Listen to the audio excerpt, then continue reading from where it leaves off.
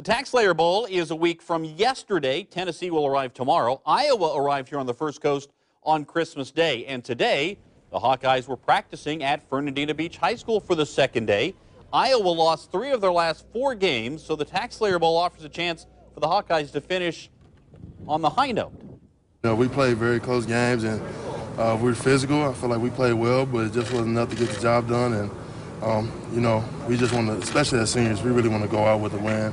And that's very important to us. And, you know, everybody, you know, all the way down to the freshmen has been working hard. You got the fun with you hanging out with your friends and stuff, but then you got fun coming out here practicing with your friends and just focusing up on this game just to get the win.